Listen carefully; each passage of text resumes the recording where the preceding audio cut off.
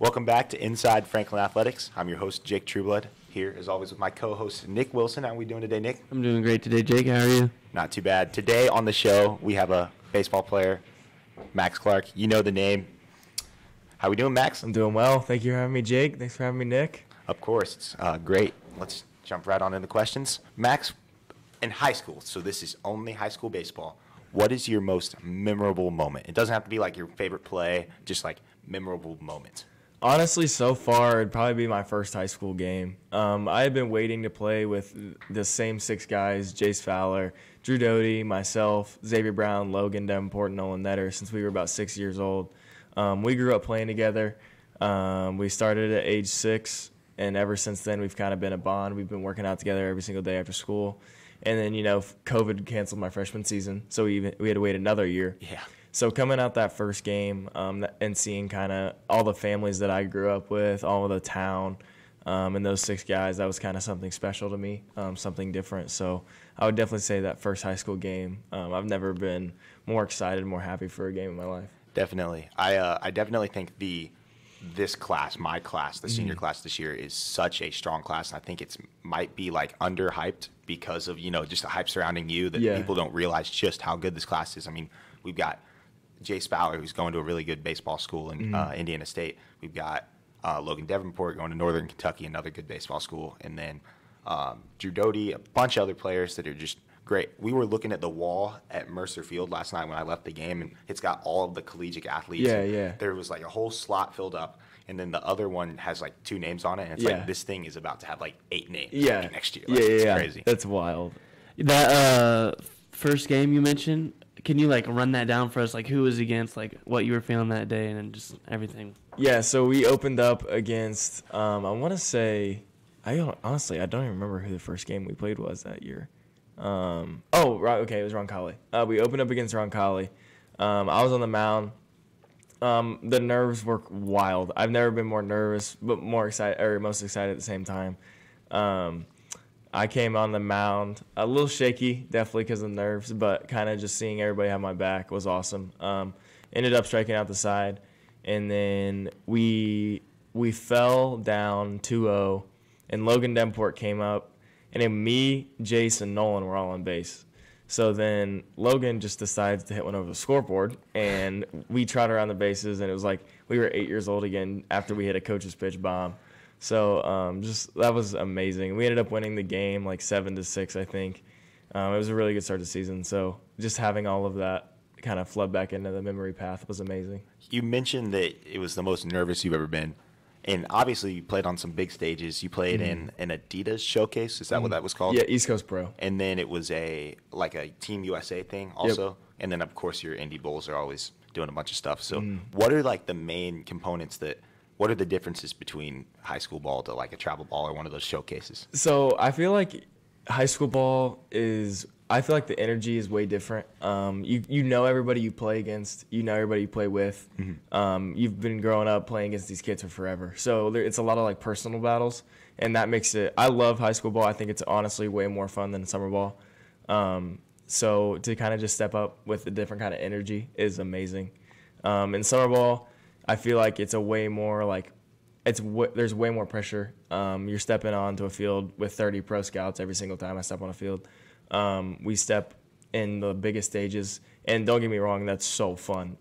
It is definitely like they're 1-1, 1A, 1B. But I have way more fun playing high school ball just because it's kind of you just get to play with your friends, you get to play with your buddies who you grew up with. But there's a different type of energy in summer ball, and I don't really know how to explain it, but it's just you want to go out there and compete for yourself instead of compete for your town. Okay. Yeah. So like the ability to put myself out for Franklin or put myself out for Indiana on the national stage is different than competing for Johnson County, competing for our team alone. So there are some differences, but I love both. But high school ball is just something different. It's amazing. Definitely. What are there any rule changes in travel ball, or are you allowed to do anything else there? I swing more wood in summer ball. So you use a wooden bat sometimes? Yeah, almost this entire summer I will swing wood, and every single tournament except for one last year I swung wood. So anytime you're pretty much playing on a national stage that have pro scouts there, they're going to have you swing wood just because that's what you'll swing once you get there. Right. So like the East Coast Pro that Adidas Showcase was wood, area codes, Team USA's wood, all like national level team tournaments are wood. But other than that, it's pretty much the same. I got you. Yeah, you mentioned that you think that high school is more fun than travel, but would you say competitively that travel would be more fun just since it's like all around better athletes? Oh, yeah, 100%. Like, you go to a thing like that East Coast Pro, and every single dude you face is a potential top 3 rounder. Like, every single person on that field is getting looked at by a number of pro teams. And then, like, on my team alone, from the national team, we have 26 commits, 24 of them are Power 5. Like, we have 3 top 10 players in the country. It's wild. Everything... that is the main difference. The competitiveness is way more like just narrow. Everybody there is good. No, there's no outliers, unless it's on like a positive side. So just the ability to kind of go out and compete with the top in the nation, that's a different feeling.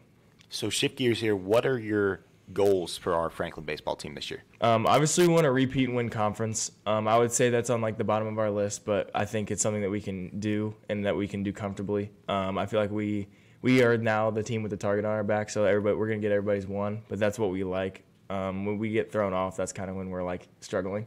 But I think our main 3 things right now are to win conference. We want to go compete in county. We're going to be short on arms with having conference this week, but I think we'll get to the championship game and we'll play Center Grove nicely. I don't know who we're going to throw exactly, but I think I'll have 1 or 2 innings in me, and I think Logan might have 1 or 2. So depending on what we can do there, we might be able to piece up a close game. We might be able to win.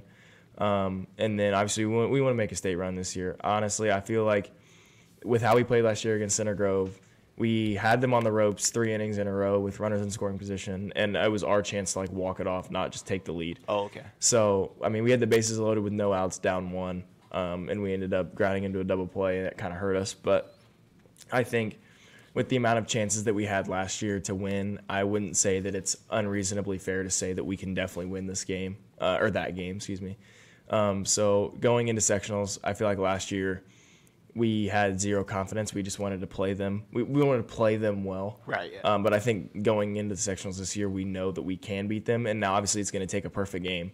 But I think we have the ability to do that. Logan's came a long way on the mound. So I think that if I go out there and give us a quality start, and then we have Logan come in behind me or Drew Doty come in behind me and mix it up, I think we have a chance.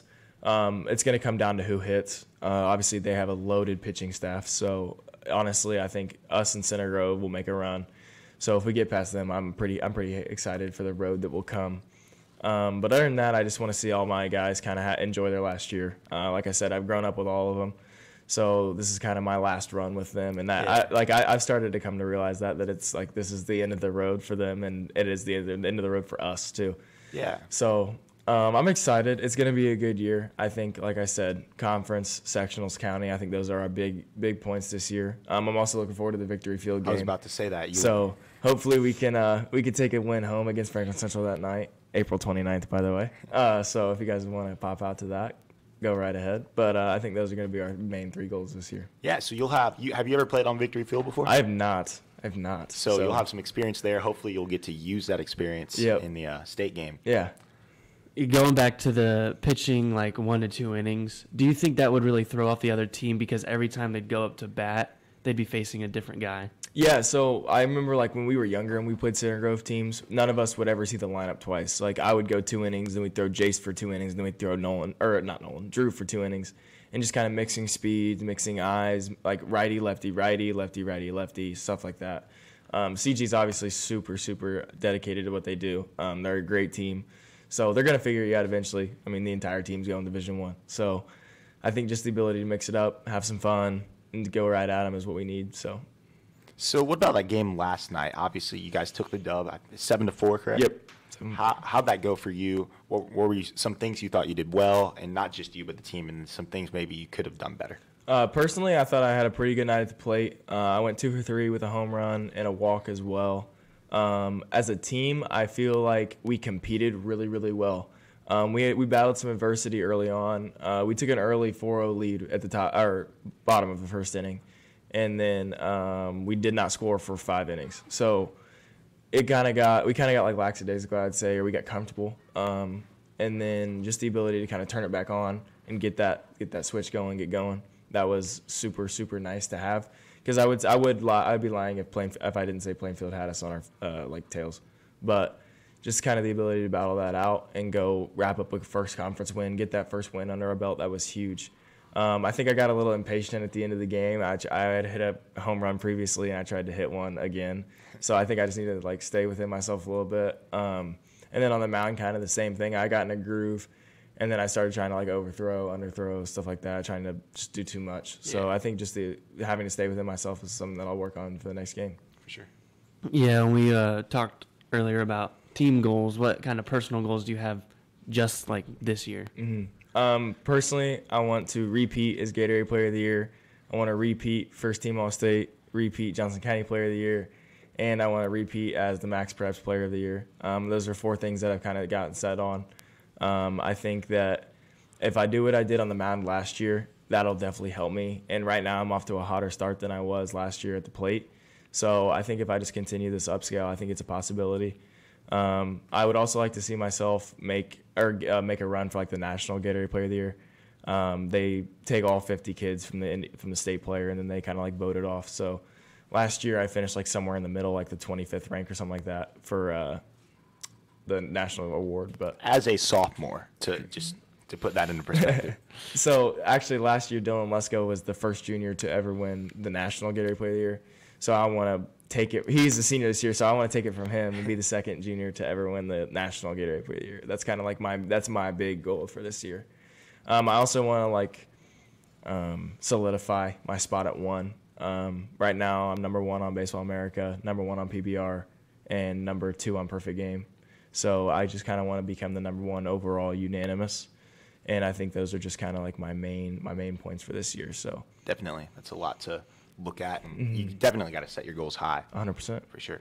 So what's a pregame routine? Not just like 30 minutes before a game, maybe like an entire day pregame routine for Max Clark look like? So for me on game days, I don't really change anything in the morning. I get up super early. I get up at like 5:30 every single day, and I stretch out and go for a run, and then I'll make myself breakfast, show up to class. And then I have first period weights, so I take I do a little bit more mobility on game days in the weight room than I do lifting. So I'll hit my primary lift really, really hard, and then I'll do one superset of the next, and then I'll go into mobility, especially if I'm pitching on that day. And then I just kind of go about my day, have a good lunch, and then after school, we go up to the field. We all eat Subway, get dressed. I kind of start locking in right around 2:50ish, 3 o'clock. I put in AirPods and like sit on the bench for an hour, and then I start rolling out massage gun, bands, and then I'll go to the cages. I start really simple, just taking some light dry swings, and then I'll do some front toss or soft toss, and then I will take a few rounds off the machine. I'll go back in the dugout, kind of chill out, kind of lock in again, and then I'll go out and do my arm routine, especially on a day that I'm pitching. I'll long toss. And then from there, I just kind of get ready to play, start getting getting hype with the team, and then we're ready to go. Nice. So it's really a whole routine. It's not really just we're gonna go eat as a team, show up to the game. Yep. It's like actual get ready. Mm-hmm. Yeah, I mean, I think when you're playing at the level that you are, people got to realize like you have to live as an athlete. Mm-hmm. Like your entire life has to have this consistency to it. Absolutely. So switch gears again. Okay. Who's got the best walk-up song? Honestly, right now, I'm gonna have to go with Jace Fowler. He has I bet you won't. I don't know by. I went to the game last night, so I heard it. That was I don't know who it's by, but that might be my favorite right now. X also has a good one with X Gonna Give It To You. Mm-hmm. He had that last year. I loved it. I'm glad he brought it back. And then Drew Doty has a good pitching walkout. Homecoming by Kanye. Okay. So those are my top 3 right now. I got you. What's yours? Spiral by 21. But you won't put that in the top 3? No, I think it'd be number 2. Okay. But like I think Jace definitely takes the unanimous one. But I'll put mine at 2. Did you have any other options that you almost chose? I almost did Enter Sandman. That was my brother's, and it's kind of like it would have been cool, and it's also like super like, oh, he's that guy kind of thing. You know what I mean? And then another one that I was thinking of is PSA by Jay-Z, where it's like allow me to reintroduce myself. That part I would have gone. Mm-hmm. I think I'm gonna do that next year for senior year. I think you gotta switch it up completely and go with the loud and heavy. When the big country guy comes out, and you just know he's hitting the dinger. Talking about country. Jeez, that's what Henry needs to do. I was talking to Devin Tyler because I have study hall with him before this. Yeah, he said that you would either say Jace Fowler or Price Rucker at the best. Dude, Price has a good one too. I love Price's. I don't even know what it's called. But I love it. Yeah, that was It's an old song. Yeah, it's an oldie song. Yeah. I'll remember it in like 20 minutes. Yeah. We've heard a lot, some speculation about maybe a Flow Bros podcast with you and Jace, and, Xavier, and all those guys. Who's got the best hair on the team? Oh, 100% me. It's not even close. It's not even close. It's not even close. Nolan's got some. I'm gonna take Nolan number 2, because he has like the curls, but you know you can't go wrong with the blonde flow. So I'm gonna have to take myself on this one. So a lot of players, they have their choice between gum or sunflower seeds, whatever they want in the dugout. What would you pick? The sunflower seeds, 100%. I am an absolute sunflower seed fiend. Oh my lord, we go through so many bags per game. Me and Cooper were just sitting on the bucket yesterday for a game, just absolutely munching on some cracked pepper sunflower seeds. So I'm definitely a seeds guy. So what's your favorite flavor then? Cracked pepper or Takis. Takis, oh dude, they are insane. I didn't know they made Takis. But they get your hands so gross. I've seen the ranch sunflower seeds. Are those good or so good? They also make a buffalo ranch, and it's like buffalo wings dipped in ranch. Oh, it's so good. That is a good. Those flavor. are gas. Are you the type of person to do like just a few sunflower seeds at a time, or do you like a bunch? Pack a fat lipper or sunflower seeds, bro. like it's a whole a fat lipper or sunflower seeds. That's funny. You like stuff them in the back pocket before you go out on the field. Yep. Who'll just be at the mound going? Yep. So, do you have a greatest play? And it doesn't have to be high school. It can be anywhere. Maybe you're on the world stage. Maybe you're right in Mercer Field. Do you have like a greatest play? I think my greatest play does come from high school. It was last year in the sectional game. Caden Curry hit one about 10 miles in the air, and I thought it was gone, dead center.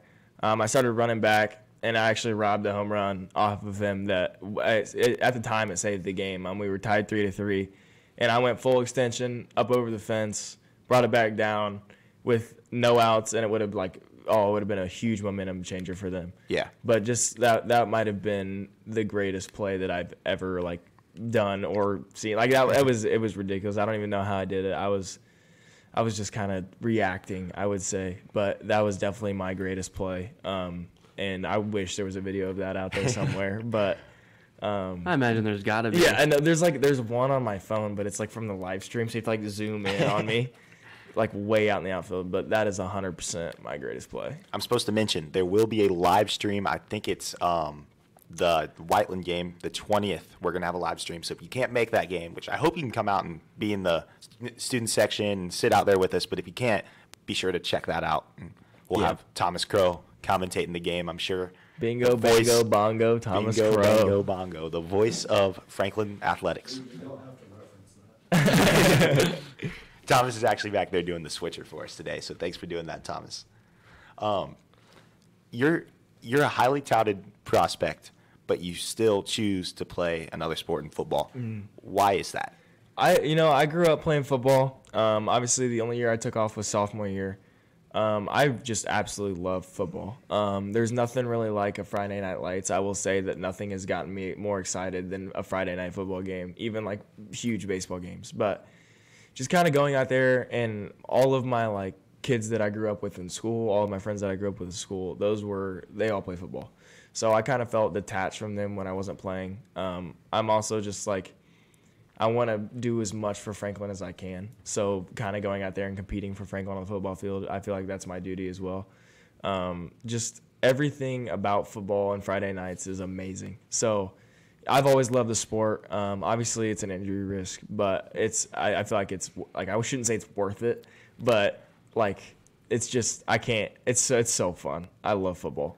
I think everybody, and yeah, for the love of football in the game, I mean, Yeah. football is awesome. I had so much fun playing football. But I think everybody should play more than one sport. Oh, yeah. I mean, the best athletes in the world were all 3-sport, 2-sport athletes in high school. I feel like if you're prioritizing one sport at age 15, 16, there's just no point. I mean, like senior year and you're super touted, like I would get it, but. Well, I mean, and he's still going to play and football. I'm still going to play football. So, I mean, like, you're just going to become such a better athlete when you're playing multi sports. So Definitely. And when you talk to like a scout, like a professional scout, Yeah. are they going to tell you that, or are they wanting you just to oh, stick they with love it. They love it. it? Yeah. My agent was huge. He was like, "You're playing football again this year, right?" He came to our sectional game, and he was super like all for it. That's He was awesome. supporting the team. It's awesome. And then, especially like college recruiters, oh, they love their 3-sport, 2-sport athletes. Absolutely love them. Definitely. Yeah, and so you playing football, I was commentating that Whiteland game. That 84-yard touchdown of yours was probably the greatest call that I've ever had. Dude, It was so much I fun. went back and watched the live stream like a couple months ago, and that was a great call. So And, well done. What was really like going through your head as soon as you caught that ball and you knew you were going? Oh, I was like, oh my god, I caught it. Oh, I caught it because I didn't see the ball at first because I was set on beating the kid off of the break, and I looked up and I was like, okay, I could either dive and like ensure the catch, but then we would have to drive another 40 yards, or I can try and be a hero and catch it. Oh, I just stuck out there, bobbled it once, picked it up, and I was losing my mind. Like, even my friends brought it up a couple times. Like, you can see me put my hand up like 3 different times because I just kept getting hyper and hyper the closer I got to the end zone. And then I just killed Kai Pertable. I was about to bring that up. Put the clip on there. I will play this for you guys. And then I just killed Kai Pertable. I felt so bad, but I was so hyped. And all the blood rushing through my body is awesome. Oh, he's gonna complain that we did him so dirty. Yeah, I felt so bad because you guys got a perfect shot of it. Dude, it is it's the funniest thing because I'm on the line, and as a lineman, when we get the ball and we start a drive down on like the 20-yard line, you're like, gosh dang it. Yeah. Because that takes it out of you, just play after Yeah, play. yeah, And so 100%. when someone like you goes and makes an 80-yard play, it's like, oh, thank God. Yeah, now I get a Thank you break, so yeah, like- much. And like you got to run and do the PAT, and I'm Yeah. not in shape to run 80 yards, but like once you get down there, It's like, you're oh, we're fine. money, we're good, we're clean. Yeah, in that video of Kai, you said it was a perfect shot. I think the only thing better on that play was the picture I think Lauren took. It's of you catching the ball like this. Yeah, it's amazing. That's awesome. Great picture. So, is there anybody back to baseball? Is there Okay. anybody you try to like model your game after, professional wise? 2 guys, yeah. So Bryce Harper, obviously. He's been kind of my professional comp. Like when I talk to a scout or when I talk to some guys, that's just kind of who they see my game in. So I kind of like the way Bryce has battled adversity in his career. He's always kind of been hated on.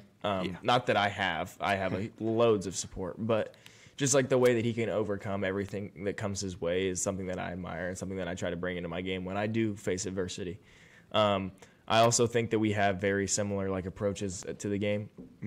And then another guy that I look at is Tim Anderson, the shortstop for the White Sox. Okay. I love his flair and his passion for the game. Yeah. He's one of those guys who does everything for his city, his family, his town, whatever. It's never really about himself. It is for himself, but he's like the very last priority. So just kind of like the way that he goes about himself on the field. He's like known as like the flair guy. He always he has the coolest bat flips. He's got the coolest cleats, stuff like that. Like Coolest walk off. yes, that was awesome. That was awesome.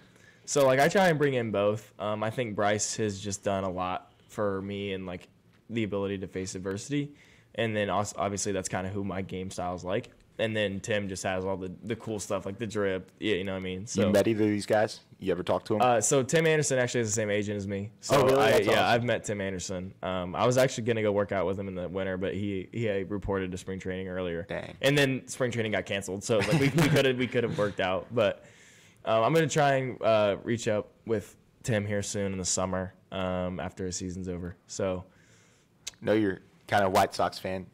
World Series prediction? oh, It's really early, but Rays in 4. yeah, honestly, I think I'm gonna go with the Rays this year. They're pretty good, man. But I think They just traded their They just traded Austin Meadows. Yeah. So. I'm just kidding. I'm not taking the Rays in the World Series. Well, don't take the Reds. I'm a Reds fan. And Yeah, both of your guys, like the Rays were good in like 2019. Come on, man. Like it's. Yeah.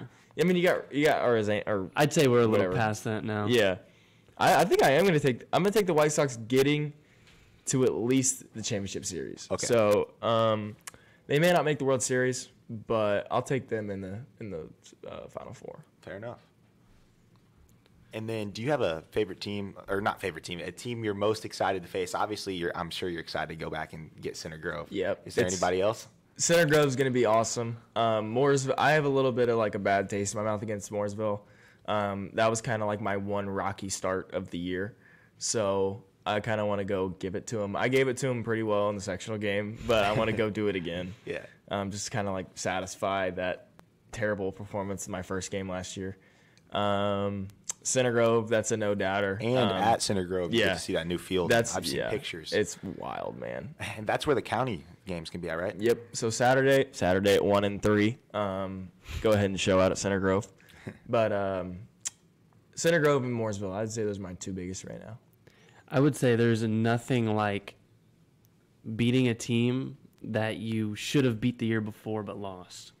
Like, we've done that twice this year, and it was just felt so good. Yeah, I mean, obviously when you look at it on paper, I mean, Center Grove. But I feel like we've always wanted it more than them because they have walked in repeatedly acting like they knew they were going to win. And, I mean, respectively, we kind of just let them beat us 3 times last year. So kind of going into this year, I think we won it way more than them, and they don't really know it yet. And by the time they know, it's going to be too late. So that's kind of what we're rocking with from a mentality standpoint. Well, I hope they don't watch this. Yeah, I know. Like, yeah, Then they will know. yeah. I'll block them off my Snapchat story when I plug this. We'll just block the YouTube accounts or something. Absolutely no CG fans. All right, Max. Well, I don't have anything else. Nick, did you have anything else? I don't have any. I think we covered all of it. I think we did. That was pretty good, guys. Well done. Thanks for being on here with Yeah, us and answering absolutely. our questions. And Thank This you for is having me. Inside Franklin Athletics. Like and subscribe.